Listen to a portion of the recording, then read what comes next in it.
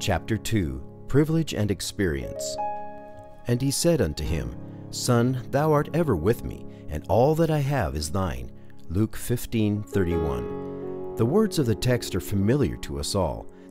The elder son had complained and said that though his father had made a feast and had killed the fatted calf for the prodigal son, he had never given him even a kid that he might make merry with his friends. The answer of the father was, Son, thou art ever with me, and all that I have is thine. One cannot have a more wonderful revelation of the heart of our Father in heaven than this points out to us. We often speak of the wonderful revelation of the Father's heart and his welcome to the prodigal son and in what he did for him, but here we have a revelation of the Father's love far more wonderful in what he says to the elder son. If we are to experience a deepening of spiritual life, we want to discover clearly what is the spiritual life that God would have us live, on the one hand, and on the other, to ask whether we are living that life, or if not, what hinders us from living it out fully. The subject naturally divides itself into these three heads. 1. The high privilege of every child of God. 2. The low experience of too many of us believers. 3. The cause of the discrepancy, and lastly, the way to the restoration of the privilege. 1. The high privilege of the children of God. We have here two things describing the privilege. First, Son, thou art ever with me. Unbroken fellowship with thy Father is thy portion. Second, all that I have is thine. All that God can bestow upon his children is theirs. Thou art ever with me. I am always near thee. Thou canst dwell every hour of thy life in my presence, and all I have is for thee. I am a father, with a loving father's heart. I will withhold no good thing from thee. In these promises, we have the rich privilege of God's heritage. We have, in the first place, unbroken fellowship with him. A father never sends his child away with the thought that he does not care about his child, knowing that he loves him. The father longs to have his child believe that he has the light of his father's countenance upon him all the day, that if he sends the child away to school or anywhere that necessity compels, it is with a sense of sacrifice, of parental feelings. If it be so with an earthly father, what think you of God? Does he not want every child of his to know that he is constantly living in the light of his countenance? This is the meaning of that word. Son, thou art ever with me. That was the privilege of God's people in Old Testament times. We are told that Enoch walked with God. God's promise to Jacob was, Behold, I am with thee, and will keep thee in all places whither thou goest, and will bring thee again into this land. For I will not leave thee until I have done that which I have spoken to thee of. And God's promise to Israel through Moses was, My presence shall go with thee, and I will give thee rest. And in Moses' response to the promise, he says, For wherein shall it be known that I and thy people have found grace in thy sight? Is it not that thou goest with us? So shall we be separated, I and thy people, from all the people that are upon the face of the earth. The presence of God with Israel was the mark of their separation from other people. This is the truth taught in all the Old Testament, and if so, how much more may we look for it in the New Testament? Thus we find our Savior promising to those who love him and who keep his word that the Father also will love them, and the Father and Son will come and make their abode with them. Let that thought into your hearts, that the child of God is called to this blessed privilege, to live every moment of his life in fellowship with God. He is called to enjoy the full light of his countenance. There are many Christians, I suppose the majority of Christians, who seem to regard the whole of the Spirit's work as confined to conviction and conversion. Not so much that he came to dwell in our hearts, and there to reveal God to us. He came not to dwell near us, but in us, that we might be filled with his indwelling. We are commanded to be filled with the Spirit. Then the Holy Spirit would make God's presence manifest to us. That is the whole teaching of the epistle to the Hebrews. The veil is rent in twain. We have access into the holiest of all by the blood of Jesus. We come into the very presence of God. so that we can live all the day with that presence resting upon us. That presence is with us wheresoever we go, and in all kinds of trouble we have undisturbed repose and peace. Son, thou art ever with me. There are some people who seem to think that God, by some unintelligible sovereignty, withdraws his face. But I know that God loves his people too much to withhold his fellowship from them for any such reason. The true reason of the absence of God from us is rather to be found in our sin and unbelief than in any supposed sovereignty of his. If the child of God is walking in faith and obedience, the divine presence will be enjoyed in unbroken continuity. Then there is the next blessed privilege. All that I have is thine. Thank God he has given us his own Son, and in giving him, he has given us all things that are in him. He has given us Christ's life, his love, his Spirit, his glory. All things are yours, and ye are Christ's, and Christ is God's. All the riches of his Son, the everlasting King, God bestows upon every one of his children. Son, thou art ever with me, and all that I have is thine. Is not that the meaning of all those wonderful promises given in connection with prayer? Whatsoever ye ask in my name, ye shall receive? Yes, there it is. That is the life of the children of God, as he himself has pictured it to us. 2. In contrast with this high privilege of believers, look at the low experience of too many of us. The elder son was living with his father and serving him these many years, and he complains that his father never gave him a kid, while he gave his prodigal brother the fatted calf. Why was this?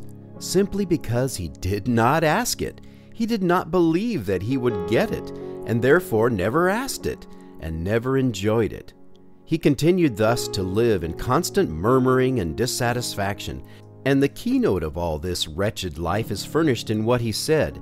His father gave him everything, yet he never enjoyed it, and he throws the whole blame on his loving and kind father.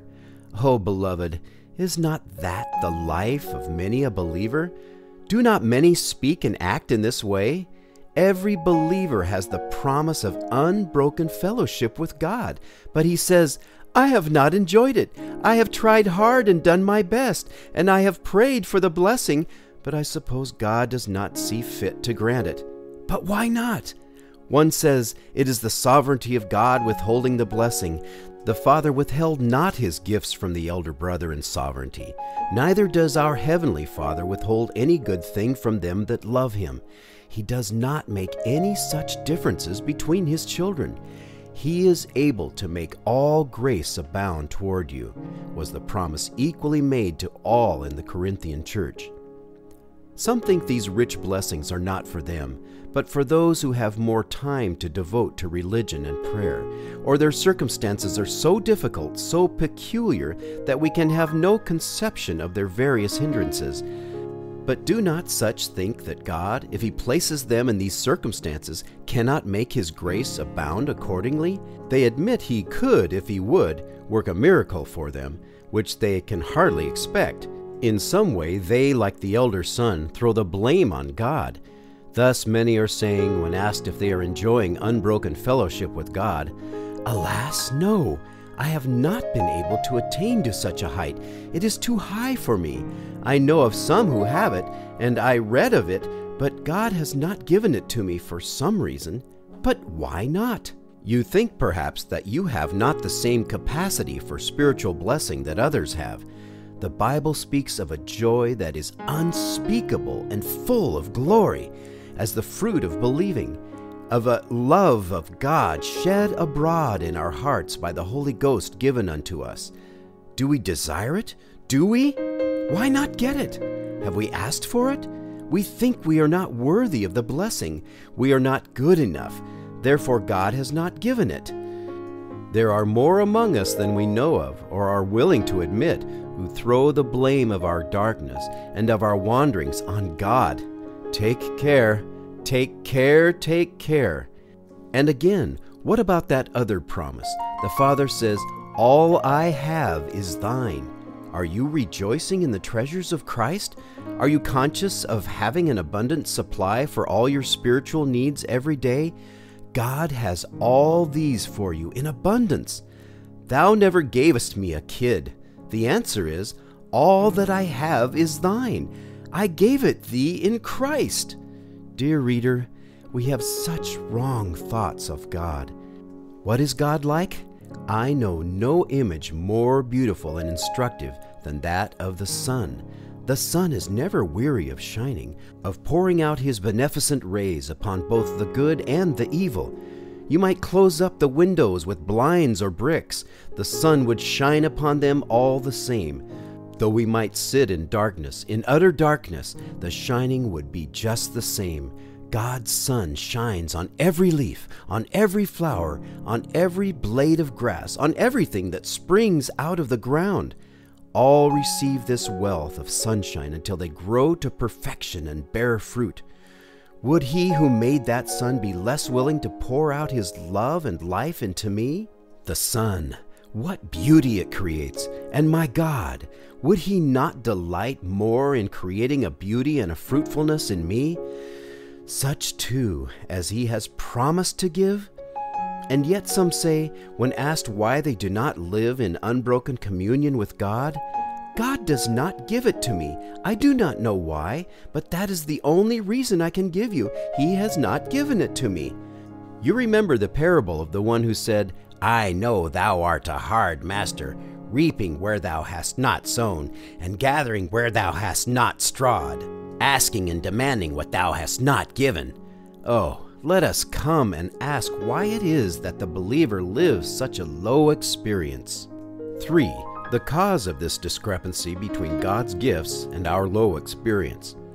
The believer is complaining that God has never given him a kid, or God has given him some blessing, but has never given him the full blessing. He has never filled him with his Spirit. I never, he says, had in my heart as a fountain, giving forth the rivers of living water promised in John 7:38. What is the cause? The elder son thought he was serving his father faithfully these many years in his father's house, but it was in the spirit of bondage and not in the spirit of a child, so that his unbelief blinded him to the conception of a father's love and kindness, and he was unable all the time to see that his father was ready not only to give him a kid, but 100 or 1,000 kids, if he would have them. He was simply living in unbelief, in ignorance, in blindness, robbing himself of the privileges that the Father had for him. So if there be a discrepancy between our life and the fulfillment and enjoyment of all God's promises, the fault is ours. If our experience be not what God wants it to be, it is because of our unbelief in the love of God, in the power of God, and in the reality of God's promises. God's Word teaches us in the story of the Israelites that it was unbelief on their part that was the cause of their troubles, and not any limitation or restriction on God's part. As Psalm 78 says, He clave the rocks in the wilderness and gave them drink as out of the great depths. He brought streams also out of the rock and caused waters to run down like rivers. Yet they sinned by doubting His power to provide meat for them. They spake against God. They said, Can God furnish a table in the wilderness? Verses 15 through 19. Later on, we read in verse 41, They turned back and tempted God and limited the Holy One of Israel. They kept distrusting Him from time to time. When they got to Kadesh Barnea, and God told them to enter the land flowing with milk and honey, where there would be rest, abundance, and victory, only 2 men said, Yes, we can take possession, for God can make us conquer. But the 10 spies and the 600,000 men answered, No, we can never take the land. The enemies are too strong for us. It was simply unbelief that kept them out of the land of promise. If there is to be any deepening of the spiritual life in us, we must come to the discovery and the acknowledgement of the unbelief there is in our hearts. God grant that we may get this spiritual quickening, and that we may come to see that it is by our own unbelief that we have prevented God from doing His work in us. Unbelief is the mother of disobedience and of all my sins and shortcomings, my temper, my pride, my unlovingness, my worldliness, my sins of every kind. Though these differ in nature and form, yet they all come from the one root, viz., that we do not believe in the freedom and fullness of the divine gift of the Holy Spirit to dwell in us and strengthen us and fill us with the life and grace of God all the day long. Look, I pray you, at the elder son and ask what was the cause of that terrible difference between the heart of the Father and the experience of the Son. There can be no answer but that it was this sinful unbelief that utterly blinded the Son to a sense of His Father's love. Dear fellow believer, I want to say to you that if you are not living in the joy of God's salvation, the entire cause is your unbelief. You do not believe in the mighty power of God, and that He is willing by His Spirit to work a thorough change in your life and enable you to live in fullness of consecration to Him. God is willing that you should so live, but you do not believe it. If men really believed in the infinite love of God, what a change it would bring about. What is love? It is a desire to communicate oneself for the good of the object loved. The opposite to selfishness, as we read in 1 Corinthians 13, love seeketh not her own. Thus the mother is willing to sacrifice herself for the good of her child. So God, in His love, is ever willing to impart blessing, and He is omnipotent in His love. This is true, my friends. God is omnipotent in love, and He is doing His utmost to fill every heart in this house. But if God is really anxious to do all that, and if He is almighty, why does He not do it now? You must remember that God has given you a will, and by the exercise of that will, you can hinder God and remain content, like the elder son, with the low life of unbelief. Come now, and let us see the cause of the difference between God's high, blessed provision for His children and the low, sad experience of many of us in the unbelief that distrusts and grieves Him. 4. The way of restoration. How is that to be brought about? We all know the parable of the prodigal son, and how many sermons have been preached about repentance from that parable. We are told that he came to himself and said, I will arise and go to my father, and will say unto him, Father, I have sinned against heaven and in thy sight. In preaching, we speak of this as the first step in a changed life, as conversion, as repentance, confession, returning to God. But as this is the first step for the prodigal, we must remember that this is also the step to be taken by his erring children, by all the 99 who need no repentance, or think they do not. Those Christians who do not understand how wrong their low religious life is must be taught that this is sin, unbelief, and that it is necessary that they should be brought to repentance as the prodigal. You have heard a great deal of preaching repentance to the unconverted, but I want to try to preach it to God's children. We have a picture of so many of God's children in that elder brother. What the Father told him to bring about a consideration of the love that He bore him, just as He loved the prodigal brother. Thus does God tell us in our contentedness with such a low life. You must repent and believe that I love you, and that all I have is thine. He says, by your unbelief you have dishonored me, living for 10, 20, or 30 years and never believing what it was to live in the blessedness of my love. You must confess the wrong you have done me in this, and be broken down in contrition of heart, just as truly as the prodigal.